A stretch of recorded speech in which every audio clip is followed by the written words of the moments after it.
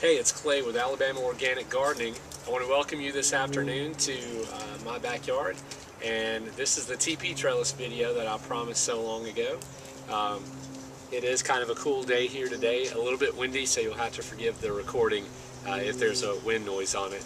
But the Tepee Trellis is out there, and Luna's gone ahead of us to inspect it and check it out. So it's a little cool. It's about 55 degrees. I know some of you would think, man, that's warm. But it's cool for us down in Alabama. I've got some twine to finish up the trellis, the Tepee trellis. So why don't you join me as we complete that? All right, so here's the Tepee trellis. That's it, and it's kind of on the left side of my yard in relation to the other part of the garden. But basically, what I did was I took these sticks that I had, because I'm trying to use materials that I have here on the property, and I pruned those limbs off of these trees right here and my crepe myrtles. And what I did was I took some twine and I just used the twine and the sticks to make longer sticks where I didn't have long enough ones, and I made a little teepee out of them. It's pretty cool, really easy. It only took me maybe an hour to do the whole thing. The biggest part was preparing the ground and making sure it was really nice and well tilled and everything for the plant. So let me show you what I got in the ground. So right here I've got some radishes, cherry radishes that I planted. I started those indoors. You guys have seen those before. They ended up really leggy, as you can see.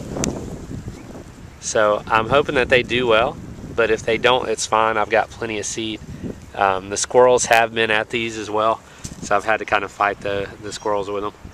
And then along the back there, right here, following that line on the back portion, that's bush beans, and none have come up yet. If you'll look in the back corner right there, where my fingertip is, you'll see some Romanesco broccoli coming up. So that should be taken off here soon. That was pre-seeded indoors, got really leggy too. They're just now really recovering from that.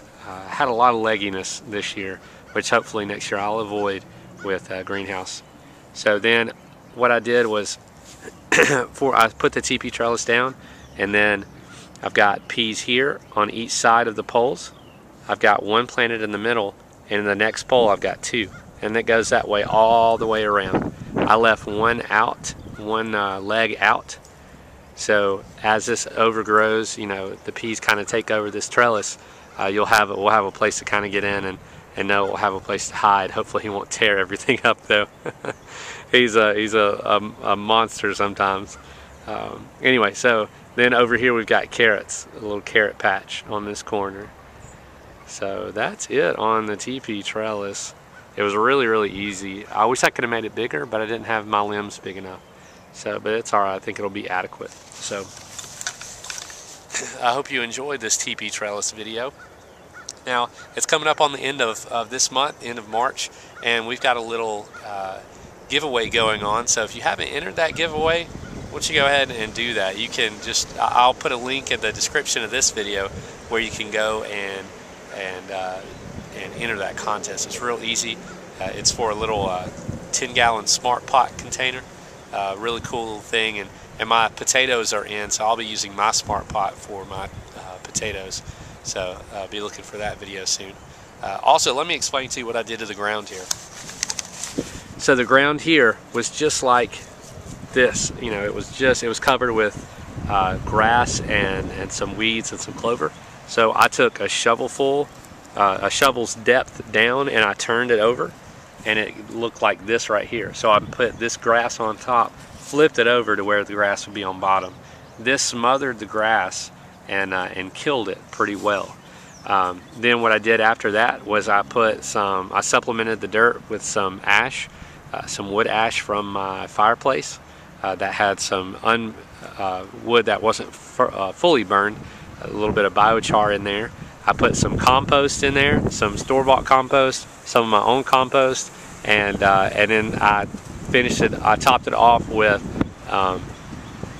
these leaves here. You can see the shredded leaves that I had extra pile of. So that's kind of my mulch. I'm going to put some more of those once the seeds come up. That just holds the water in and keeps everything nice and moist. So Luna was a big help. She pretty much stared at me the whole time, and she's enjoying the wind right now. It's gusting to about 15-20 miles an hour. Anyway, we're going to end with a trick. You ready, Liv? And get it. Good girl. All right, y'all have a good day.